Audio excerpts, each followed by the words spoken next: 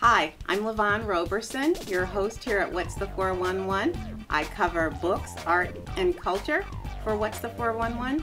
And here you are now with the Bookish Report. Tonight I have my guest. Her name is Nina Cruz. She's the author and illustrator of 14 books. So we're going to be talking tonight with Nina Cruz about her latest book. It's called Seeing Into Tomorrow, Haiku by Richard Wright. Welcome, and thank you so much for being at the Bookish Report. Oh, thank you so much for having me here. You bet. Now listen, I want to frame our conversation tonight with one thing, and that is, who knew that Richard Wright, the author we think of, Black Boy, his memoir for fiction, or Native Son, nonfiction, we think of Richard Wright as a major nonfiction and fiction writer. What is this about haiku? What is this about? I'm so surprised.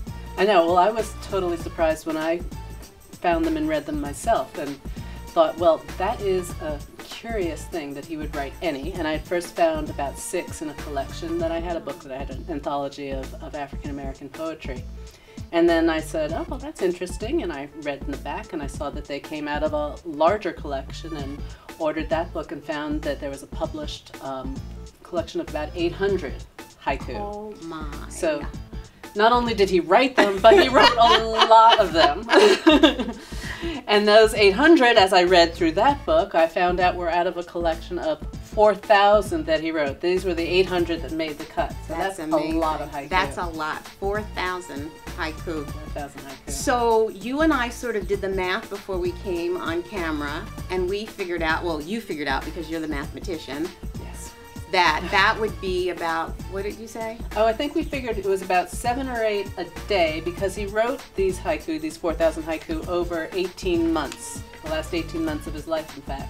So around 8 or 9 a day, I'd say, probably. That's amazing, because that would be probably most of the waking hour, because you're only awake really for about 12 hours or so.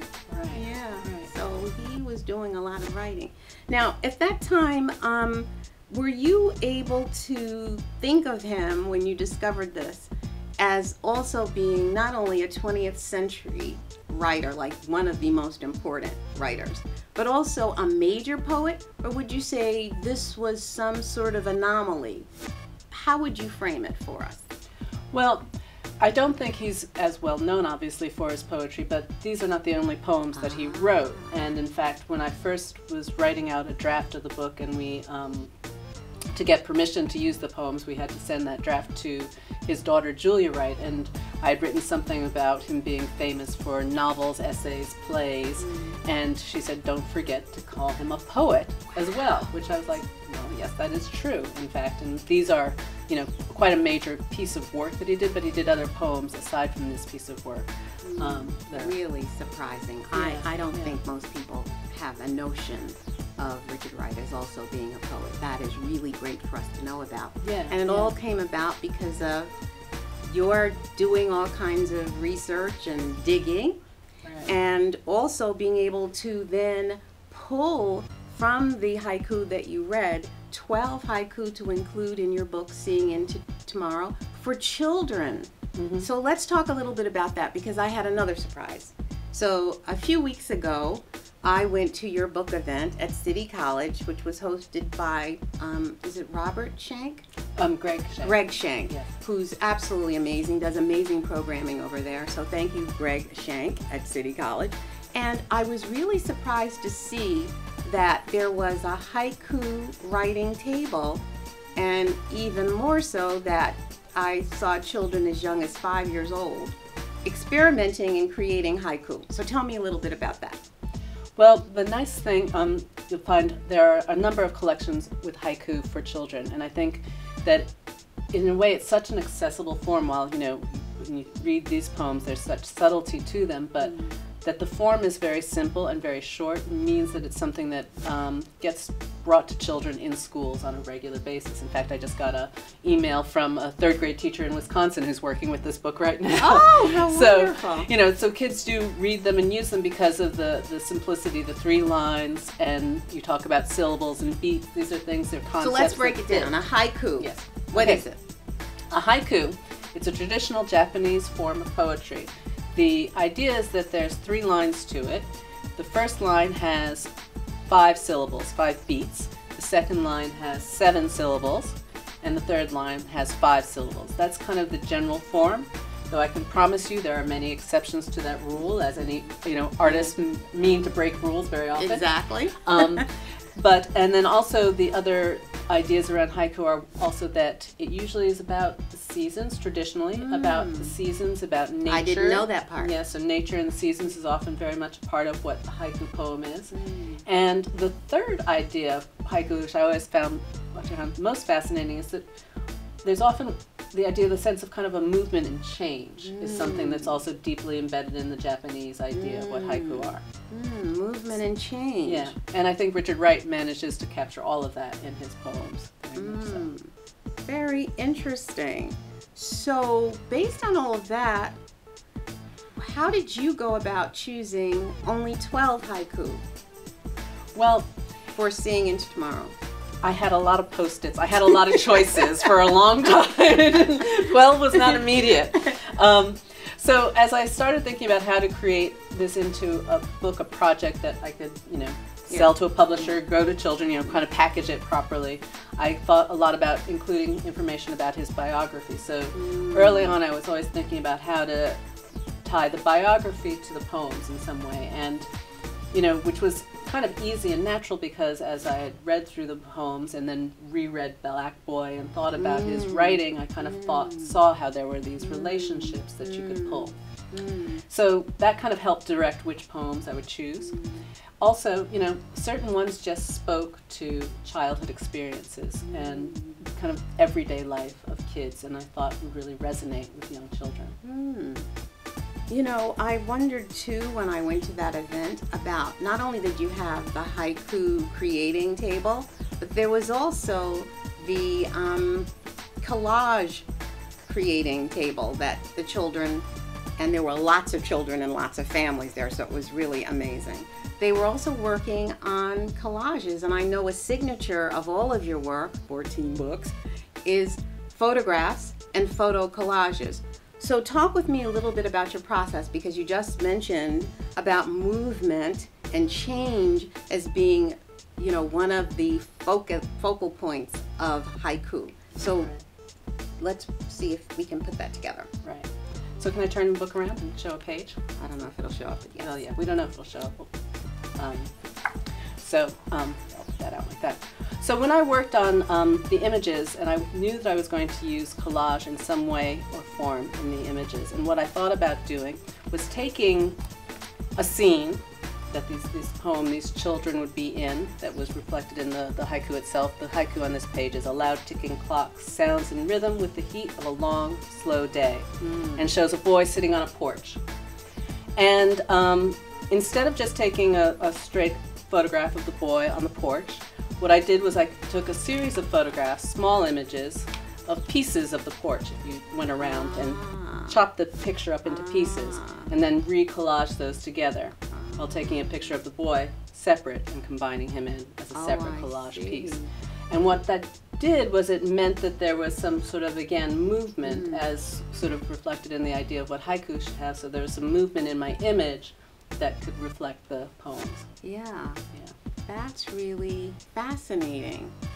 It also leads me to think about when you talked about the little boy and the photograph. Well, I guess there was a collage photograph. Yeah.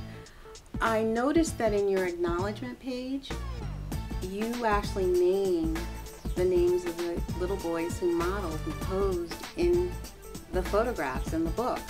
So you named the names of 12 little brown boys. And we don't usually name the models, so I wondered about naming and what that might mean. Well, I've always done that, is acknowledged, put the names of the children and the families in my projects, in my acknowledgements. For me, the projects are it's about kind of a collaboration, in fact, in a certain level of the work that I do by using photographs of people in the books. I feel like they are very much part of my collaborative work here, so I feel like they deserve an acknowledgement and a thank you, so I always try to do that in all of the books that I've done. And I wondered if it was related to naming, because I just want to see this piece here. I just want to read this piece. Let's see, I think I have it here. I'll see if I can find it. It's on the page where you do the biography, and you say, Richard grew up in a time and a place when many people said that brown little boys like him didn't grow up to be famous writers, but he did. Richard wrote stories, novels, essays, plays, and poems known all over the world, and I would guess that one of the first words he wrote was his name. So I wondered if there was some connection between, you know, you're focusing on little brown and black boys in the book. You make sure to name them. And then your very first page of your book is about naming and writing your name. I thought that was so beautifully crafted, Nina. Oh, thank you. Yeah. Yeah, well, I also wanted to tie that to the first poem that we have in here, which says, just enough of snow for a boy's finger to write his name on the porch. You know, so there's also a haiku with that. There's a haiku that ties to that as That's well. wonderful. You know, and I think, you know, and for any child, that is one of the first things they do learn to write is their name. And there's some, you know, a great deal of power in getting that control of over sort of this idea of these words and this sort of this thing that you can do, this writing, right? And that's where they begin. That's right. And so, and identity. Identity. Like, oh, this is me uniquely because my name is Nina. My name's Exactly. Luvon. My name is Tom. My name is Derek. Right. Yeah. Right. So that naming and creating is being part of that sort of naming and ownership. And I wanted to get that across in the book as sort of an idea about kind of that there's this possibility of using something like haiku. Any child could use it to name and to own and to take their world and claim it. That's right. Claim it. Create it. Create it. Which is what they had a chance to do at the book event, which I thought was just really amazing. So what's your favorite haiku in Seeing Into Tomorrow, your book? Do you have a favorite one in there? I'm terrible with favorites. I never have a favorite. I always have many favorites. It's like I don't have a favorite color. I don't know. You know, what was nice about having so many poems to choose from, you know, 800, meant that I could really kind of have all these different moods within one piece of work, which is really fun. You know, if you've only written 10 of them, it might have all felt kind of the same. Yeah. Well, I actually have a favorite. Oh, okay. And as you can imagine, it is where you take the title from. I love this haiku. And you read it much better than I do. Okay. Could you read that one? Yeah. Thank you. That's my favorite. A spring sky so clear that you feel you are seeing into tomorrow. Would you mind reading it again? You're such a you really read well. A spring sky so clear that you feel you are seeing into tomorrow. It's really beautiful haiku, and it's not an art form, I have to be honest, that I was the least bit attracted to. Okay. So you've definitely made a believer out of me, and I'm sure that if that's the case, and I love what you said, it'll happen for young children for the very reasons that you were talking about before, having a sense of you can create this, having the understanding that it is this form that is, quote, simple, but when you try it, not so much so. We'll talk about that later. So I have another discovery, another surprise, and that is how the book shows from the very first page these sheets of paper. First, there's a typewriter out in nature on a fallen tree, log of a tree, and then throughout the pages, they are white sheets of paper, except on the pages where there's the haiku. But running throughout the rest of the book, there are these sheets of typewritten pages with words on them. And I tried to read them. It was only later on in the book that I actually could read the haiku that's on them. I mean, I know that it has to be tied to what you were helping me understand before, which was the movement and the change of haiku. Is this just a way through imagery to do it, or Well, that actually grew out of one of the things I read in Julia Wright's introduction to the book, of the larger book of haiku. The one with 817 haiku in it? Exactly, that one.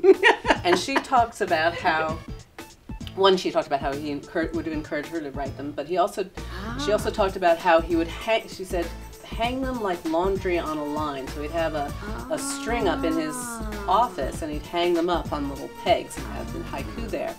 And, you know, that was my imagination of what that would look like. Like, you'd have each of them as like each individual sheet. And so I had in my mind this process of him, you know, in this farmhouse in France where he was writing at the time, hanging up his haiku, and then, you know, the wind breeze comes and blows a few across the floor or whatever, you know, it just sort of like, so those really just grew out of my kind of sort of thinking and imagining what that was, and, you know, which is also one of the fun things about putting the book together, was kind of imagining this world that he might have inhabited. And since you did the math, that was like 7 haiku a day. Yeah, yeah. A lot of haiku in that room. And that he engaged his daughter. And he read his haikus to her. He encouraged her to write haiku. Yeah. And that's exactly what you did at your event 2 weeks ago. Right. It was really thrilling to be there. So I want to talk a little bit because it lends itself to what you're describing. We just talked about Richard Wright and his relating to his daughter around haiku and engaging her in that process of creativity and creation. And so I'm thinking a lot about legacy. The legacy of Richard Wright, which led to this book, and people like me will be able to discover haiku for in a children's book, but also the legacy of a children's illustrator and book author like Donald Cruz, your father. Right.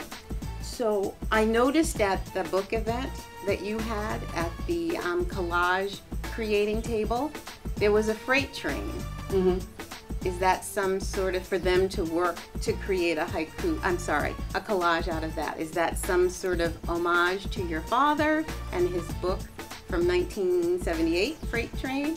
Well, a bit, you know, so it jumped off of the haiku in the book, which includes the freight train. Yes. And a photograph of your father. And so when I read that one, I thought, well, I know who I'm asking to be in this picture, because I just thought that would be it would be a nice image. So he's standing with my son, and I thought, oh, that is your son. Yeah, so this is my son. And what I thought was, it would be nice to have this, you know, if we're going to be at the train tracks, you know, I would have him with a child, with an adult, a child with an adult.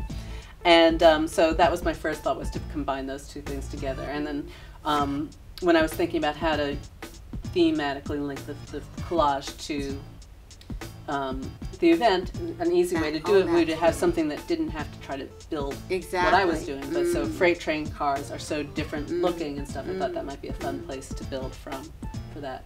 But yeah, I mean, and my father has definitely given me, you know, a great deal of guidance and inspiration, and just been, you know, such a terrific supporter for me in terms of my development. And so the legacy of that, and that you're continuing it, and not just your father, your mother too. Exactly. Yeah. Exactly. Yeah. Can you talk a little bit about Ann Jonas? About Ann Jonas's books? Oh yeah. I mean, it was really wonderful for me as a sort of young adult, really, as in my 20s and college and stuff, that my mother was working on her books, and I would come back home from college and sit and talk with her, and she would allow me an opportunity to be with her and talking through how she kind of developed her ideas. And that was a really sort of special thing, and for both of us, because it went in both directions in terms of what it gave us both in terms of developing developing my sense as an artist, and her kind of deepening our bond, I think, you know.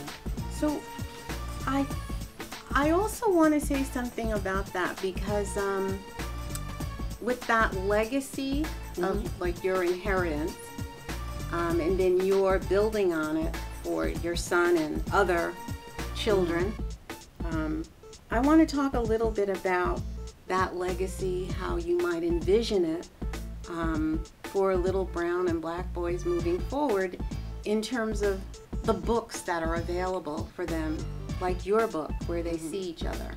How can we make that more of a reality for our little brown and black boys? Because that is a legacy that you've certainly, I know I've benefited from having legacy. Yeah. Well, you know, I mean, it's definitely something that's been talked about a lot, particularly of late, in terms of how to increase just the numbers of people of color involved in the children's book business. And one of the things that's come up now too is just getting more people involved in editing and sort of on the publishing end. So that when someone walks through the door with a great idea, a writer or an illustrator, and there's somebody there who gets it, who sees it and sees where the market is for that project. So that's one big part of it, I think, for sure. And that's not something we talk about. No, there is conversations happening about it. We Need Diverse Books is really one of the groups actively involved in that kind of stuff. We Need Diverse Books is a really big deal for me. Yeah, absolutely. So they've definitely been making some real headway on that one. And Kwame Alexander has his own imprint now. Chris Myers has his own imprint now. I think they, something's going to happen. One of the ways that you end your book is that you say here, would you like to write haiku? Take a look around you. Use all your senses. What do you see? What do you smell? What do you hear? How do you feel? Have fun. So I want you to know that I took your question seriously. Good. And I tried to write a haiku. Okay. So here it is. Thank you, Nina Cruz, for you share Richard Wright haiku with all and brown boys. That's my attempt to do a haiku. So, in closing, I also wanted to give people the opportunity to know that you can find Nina Cruz's book, Seeing Into Tomorrow, Haiku by Richard Wright, in bookstores everywhere. Also online at IndieBound, Barnes & Noble, and Amazon.com. So, look in the children's section of your bookstores. Also, to Nina's point about we need diverse books, we also need people to look for and really, I think you were saying before, dig for these writers, to look for these books. Anything else you'd like to say about that? Well, I think that one of the things it's hard sometimes for a lot of books to end up in the bookstores and to be at the front of that first list of things you look at on Amazon. But there are great librarians in your local library who are going to have access to a lot of books you might not otherwise see. And even if you read it once there and then buy it and bring it home the next day, that would be great. And also a number of lists and things that people are putting online where they're really highlighting a lot of books that wouldn't necessarily rise to the top of those lists. Right. And so the more we find these books and the more we share books by writers of color, the more opportunity that the next person's going to have. You're going to lay the groundwork, and then they say, oh, well, look, this book, we thought nobody was going to buy it, but a lot of people bought it. How did that happen? Yeah, how did that happen? How did that happen? Because someone read it and they said, well, here's a great book you're going to want to read with your baby, and here's another, and pass those books around and share them with each other. And if we can build that community, that's going to elevate the whole industry. Well, you're certainly, with 14 books, you're helping to give us a lot to read in diverse books. And also, I just wonder, in that vein, what's next for you, Nina Cruz, when it comes to building the community of books?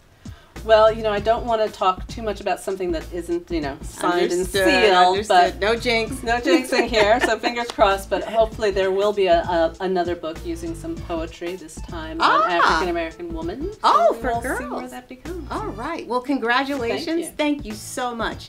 It's been great talking with you. It has been a pleasure, Luvon. Thank you so much for being with me.